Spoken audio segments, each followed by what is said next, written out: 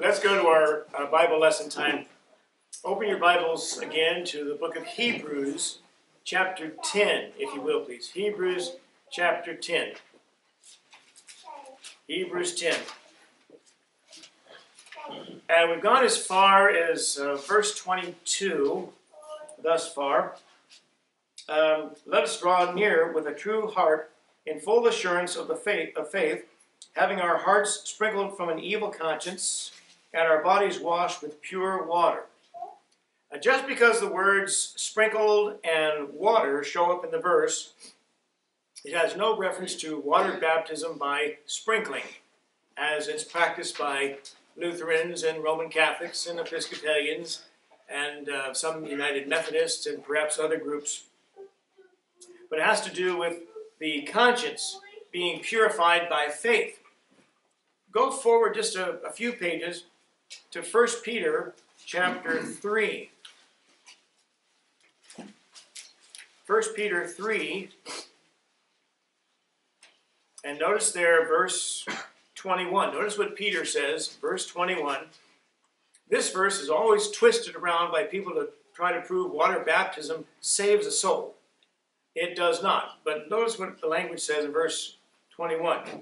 The like figure, so it's something is a symbol of something else. The like figure, whereunto even baptism doth also now save us, parentheses, not the putting away of the filth of the flesh, but the answer of a good conscience toward God. That's the purpose of water baptism. The answer of a good conscience is a testimony by the resurrection of Jesus Christ. And then back in our text, verse 22, the body is washed only in the sense that the body becomes the temple of the Holy Ghost, which now belongs to God, and from which all filth and filthiness are to be cleansed. 2 Corinthians 7 verse 1 says, having therefore these promises, dearly beloved, let us cleanse ourselves from all filthiness of the flesh and spirit, perfecting holiness in the fear of God. And then now, verse 23 says, let us hold fast the profession of our faith without wavering, and so forth. That is to hold something tight so you don't lose it, so you can't let go of it.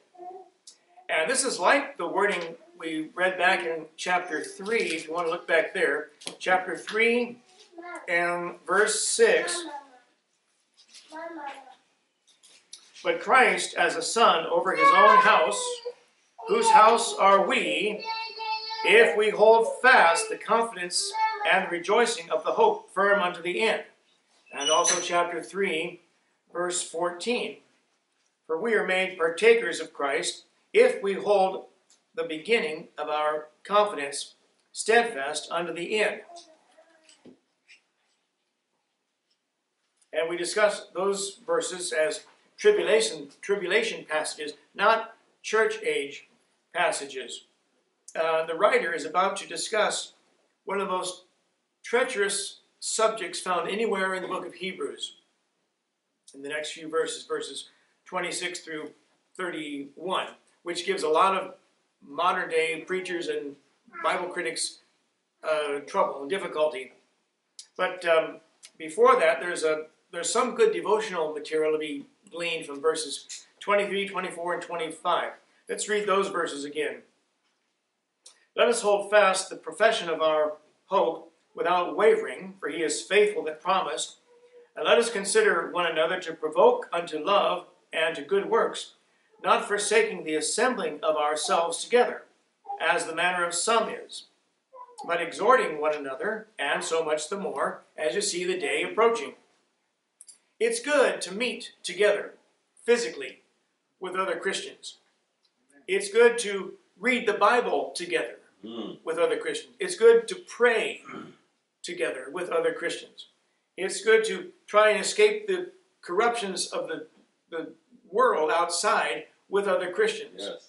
You're knit together by the same saving grace of Jesus Christ, and you've been washed clean by the faith in the same blood of the Lord Jesus Christ. Why wouldn't you want to be in proximity with other Christians of like mind and like faith who have the same Bible, they're trusting the same grace, they've been born again by the same Savior, they have the same hope they're heading for the same place. You're going to spend eternity with them anyway. Might as well become friends with them now. And ask God to knit you together in fellowship and friendship with each other. But you want to escape the pollutions of this world with others, if at all possible. The Bible says, Galatians 6, verse 2, bear ye one another's burdens, and so fulfill the law of Christ. You can't do that by remote control. You can't do that very easily or very effectively just watching internet sermons or watching television ministers. You can't do that only by hearing radio sermons or reading magazine articles. You need to be with other Christians. Amen. They need your fellowship. You need theirs. That's the way God has so constituted us, that He binds us together by faith. Doesn't it stand to reason He wants us to associate with each other and be together with each other whenever we can? And the old way of doing things, Sunday morning, Sunday night, Wednesday night, or 3 times a week, those 3 times a week are not enough to sustain a Christian any longer. The world has gotten so rotten the last 45, 50 years, you need to augment those meetings with those other things. But don't make those other things take the place of meeting with other believers, if at all possible. And so much the more as you see the day approaching. The day is going to be the return of Jesus Christ, the second advent of Jesus Christ, and it's still approaching from our perspective. And so much the more as you see the day approaching. Like 1 John chapter 3, verses 2 and 3, beloved, now are we the sons of God, and it doth not yet appear what we shall be, but we know that when he shall appear, we shall be like him, for we shall see him as he is. Yes. And every man that hath this hope in him purifieth himself, even as he, Christ, is pure. So you're looking forward to seeing him face to face, but until that moment comes, until that hour comes, you're to be drawn as close to him as possible, with other believers as possible, for the same purpose, and to effect the same blessing in the world. These are church age reminders in a tribulation text. Might write it down that way. And the context switches back and forth from the church age to the tribulation a number of times in these so-called general epistles, from Hebrews to the book of Revelation. If you try to make it all apply to the church age today, then you're running into all these contradictions. Well, Paul says over here, we're sealed by the Holy Spirit on the day of redemption. We're secure. But over here, it sounds like you can lose it. That's because you haven't rightly divided the word of truth and realized there's a distinction between the church age in which we live now, in which a person can be born again and saved for sure, for certain, and forever, yes, without any effort on his part except by trusting what Jesus did for him. And sometime in the future, when James says faith and works are necessary, faith without works is dead, where the Apostle Paul says, by grace are you saved through faith, and that not of yourselves is a gift of God, not of works, right, lest any man should boast. So which is it? The answer is yes. You're living here. You're not living over there.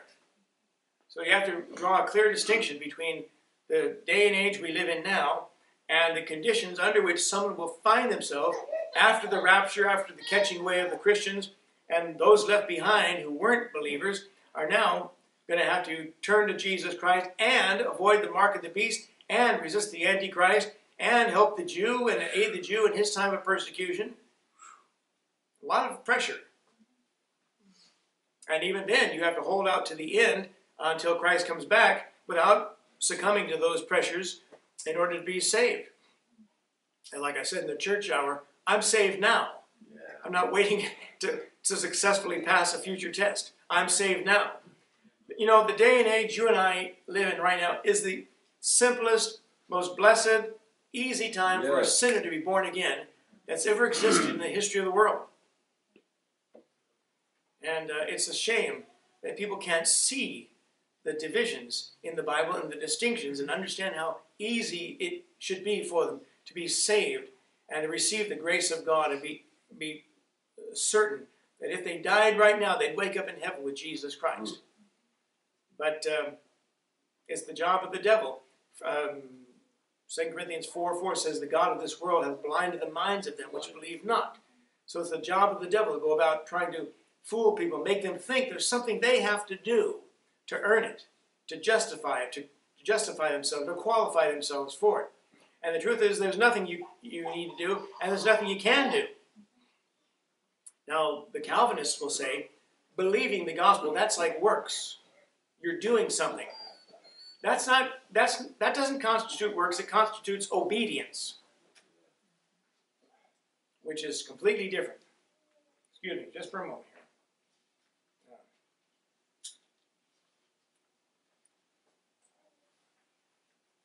Let's go to verses 26 through 31.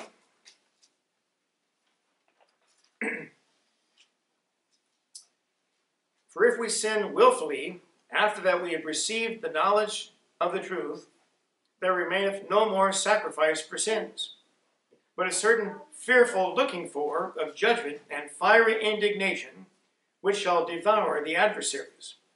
He that despised Moses' law died without mercy, under 2 or 3 witnesses. Of how much sorer punishment, suppose ye, shall he be thought worthy, who hath trodden under foot the Son of God, and hath counted the blood of the covenant wherewith he was sanctified an unholy thing, and hath done despite unto the Spirit of grace? For we know him that hath said, vengeance belongeth unto me, I will recompense, saith the Lord. And again, the Lord shall judge his people. It is a fearful thing to fall into the hands of the living God. Critics go to great lengths to stumble over themselves, trying to reconcile this passage with the promises to church-age believers, eternal security, justification by faith, and so forth. And they usually fall down and aren't sure how to pick themselves up again. But you get language like these in many of the modern-day commentaries. Quote, the grammatical forms are very significant in this passage, etc. Who cares? Quote, the reference is to one who willfully sins habitually, because the Greek verb is the present participle, etc. Quote, sanctification was not actual, but only positional, whatever that means, as part of the larger professing body of Christ. I have no idea what that author is trying to say. Thank you. Anything but believe the simple definition, the simple language of the authorized version, and its obvious implications. He's talking about somebody who's living under conditions that are not straightforward and simple, and there is no eternal security promised to somebody by grace through faith plus nothing. But the verses are aimed at tribulation Jews. After the rapture, under the reign of an Antichrist, which is evident from an Old Testament passages being cited down there in verse 30. For we know him that hath said, vengeance belongeth unto me, I will recompense, saith the Lord. And again, the Lord shall judge his people. That's from Deuteronomy 32, verses 35 and 36. And the word we, for if we sin willfully after that we have received, etc., identifies a Hebrew who is writing to other Hebrews in the book of Hebrews.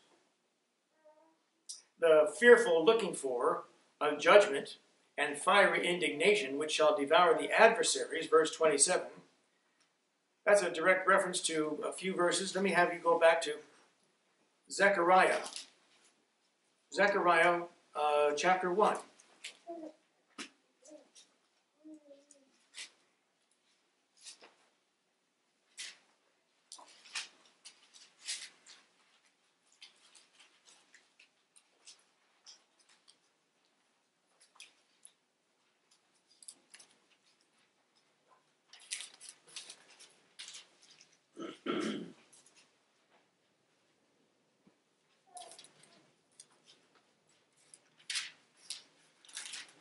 Zechariah chapter 1.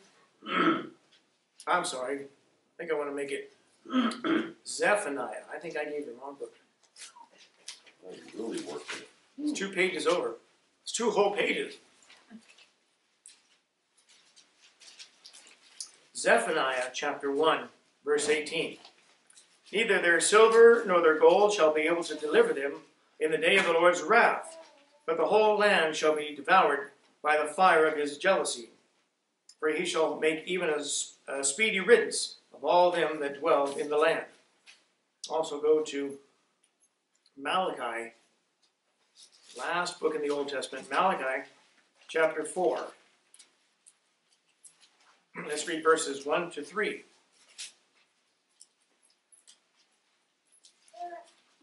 Malachi 4, verses 1 through 3. For behold, the day cometh that shall burn as an oven, and all the proud, yea, and all that do wickedly shall be stubble.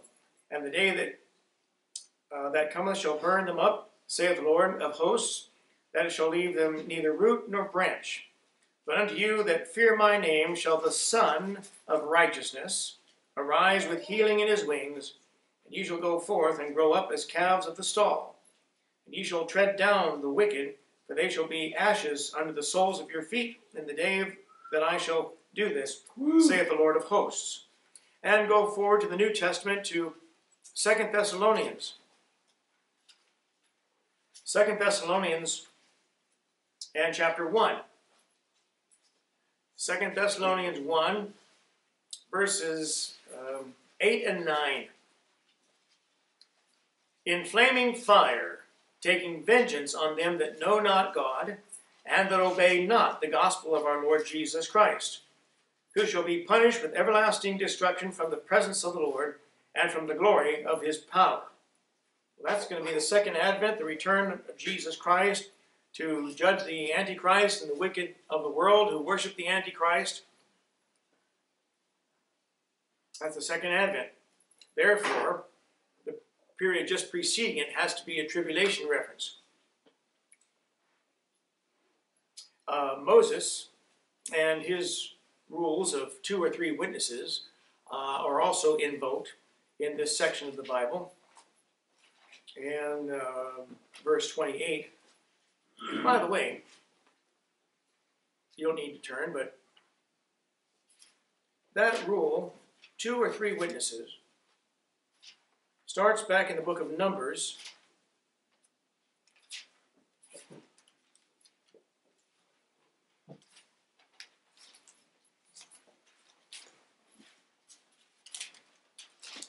Numbers chapter 36, verse 30.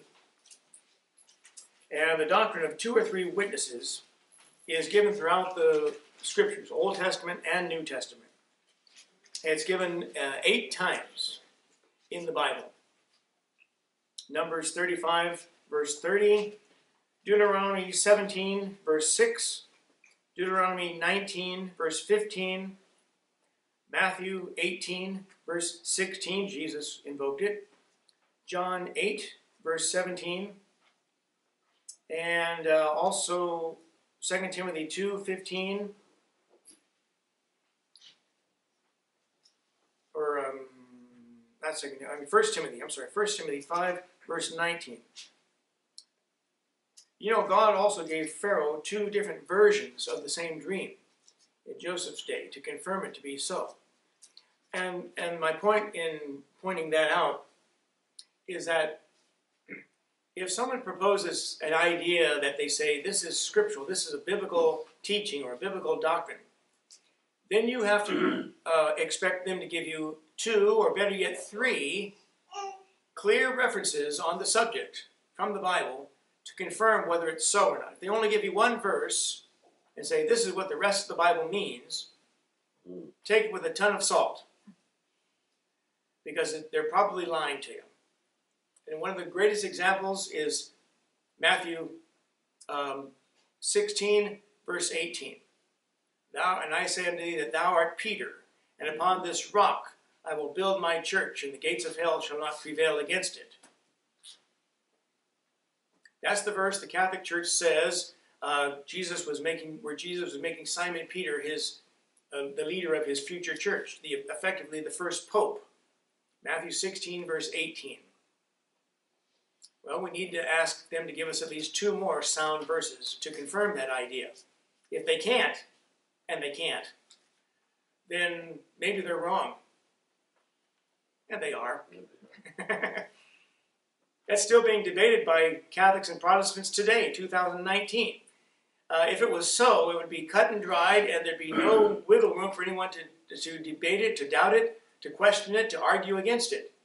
But it's still being debated and kicked around today, so it probably isn't the truth.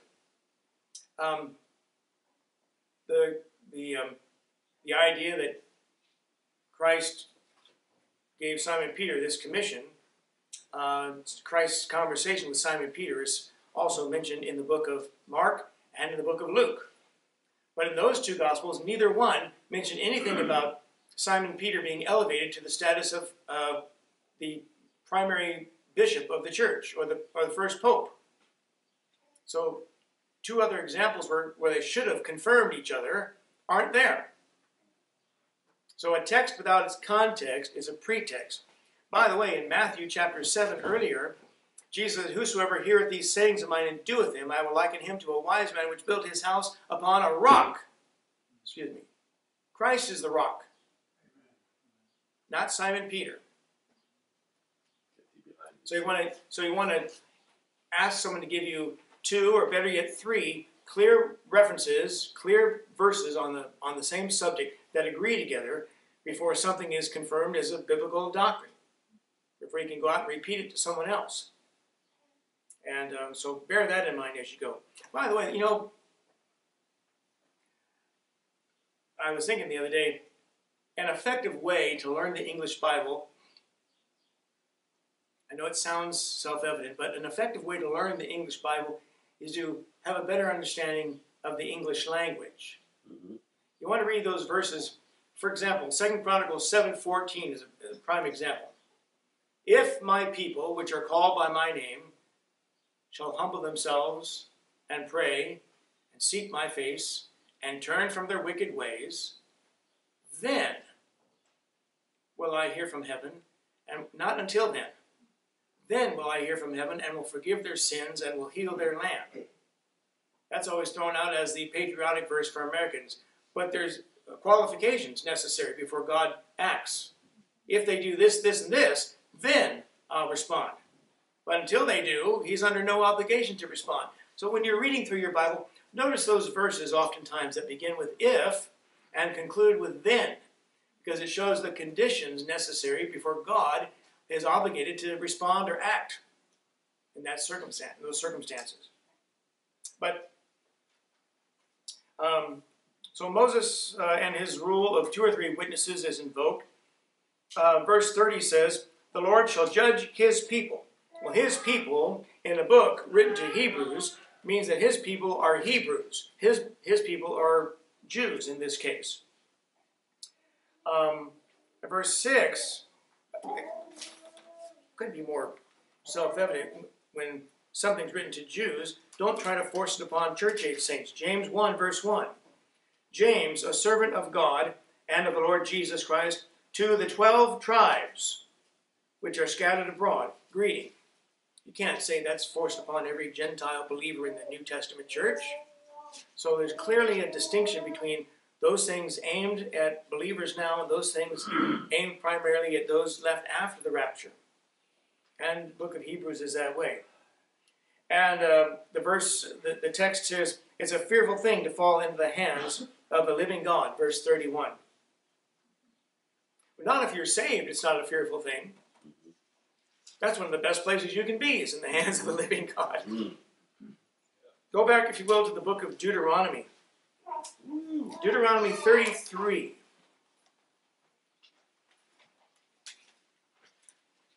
I'll just call your attention, I think, one verse there. Deuteronomy 33.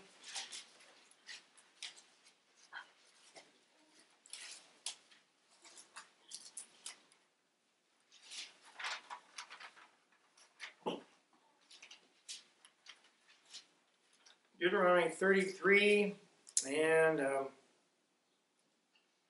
Notice there, verse 27. The eternal God is thy refuge, and underneath are the everlasting arms. And he shall thrust out the enemy from before thee, and shall say, destroy them. Go forward to the book of John, Gospel of John, chapter 10. John chapter 10.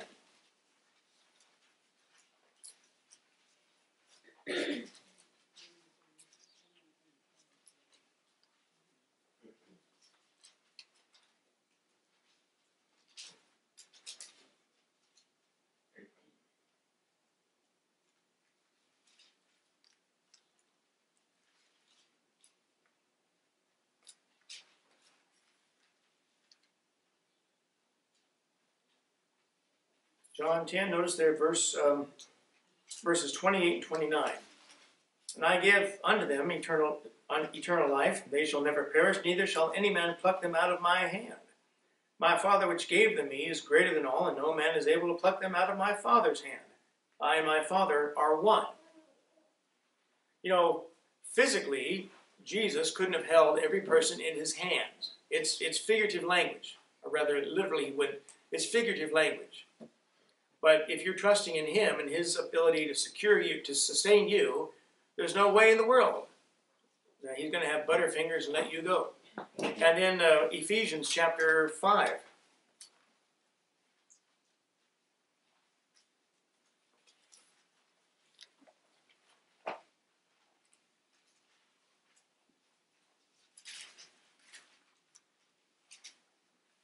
Ephesians chapter 5, verse 30. For we are members of his body, of his flesh, and of his bones. You're not only in Christ's hands, you're part of his hands. This is how closely you and I are knit to the Lord Jesus Christ by the new birth. Go back, if you will, to 1 Corinthians chapter 12.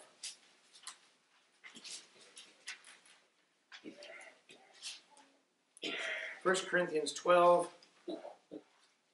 and start there at verse 18. But now hath God set the members, every one of them, in the body, as it hath pleased him. And if they were all members, where were the body? But now are they many members, yet but one body. So you and I, in a spiritual way and a non-physical way, constitute the body of Jesus Christ. So you're not only held in his hands, you're part of his hands if you're in Jesus Christ. And so to fall into the hands of a living God, that's a blessing for the child. If it applied to a church-age saint, it would be a great blessing. It wouldn't be a fearful thing at all. So it has to belong to somebody, it has to be applied to somebody who's living in a different age in the time of the tribulation. The tribulation is focused on the future of the Jews. Go back, if you will, to Jeremiah chapter 30.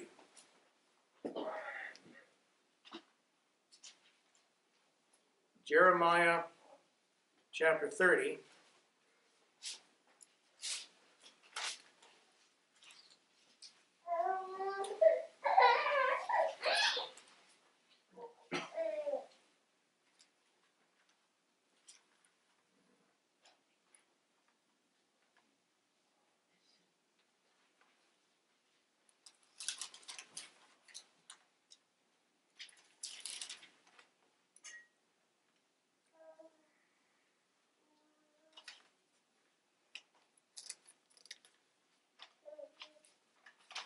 Jeremiah 30, and I'm going to, at verse 7, says, Alas, for that day is great, so that none is like it.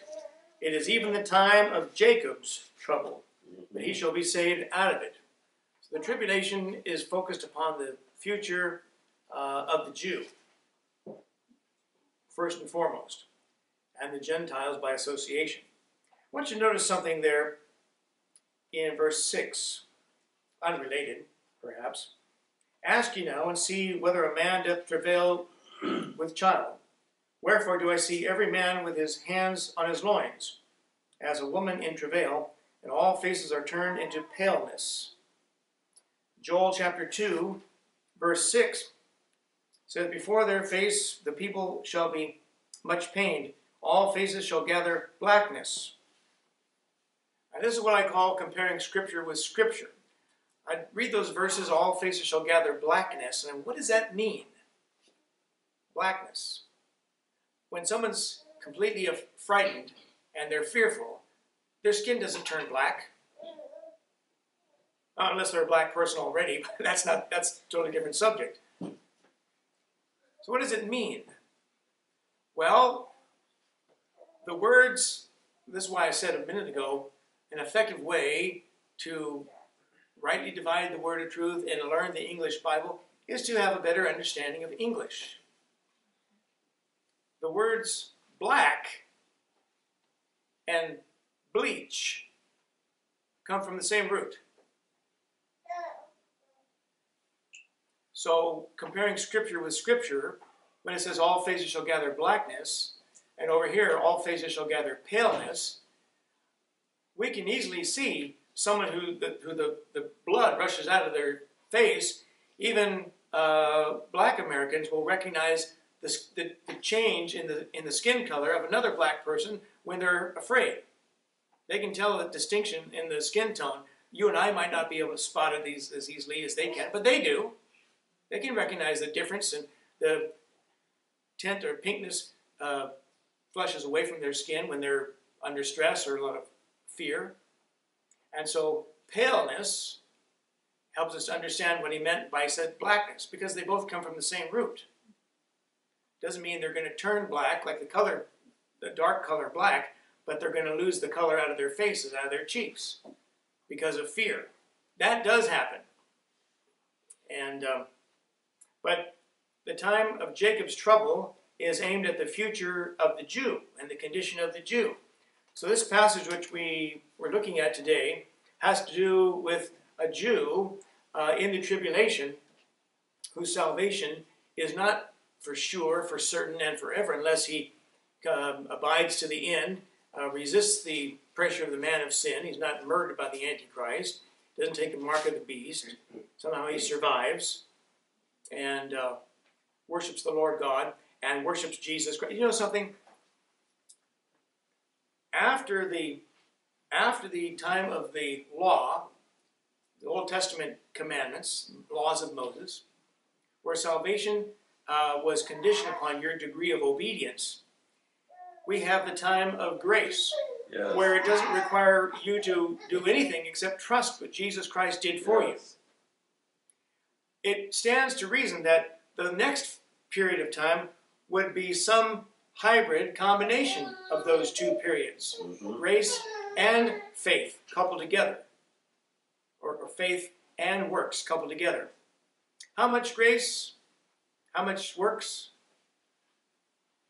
I don't know. I'm not planning to be here. Amen. Right? Yes. But it just sure seems a logical development from one dispensation, one age to another, that the next logical one would be a combination of grace and works, which is exactly what we read in Revelation 12 and Revelation 17.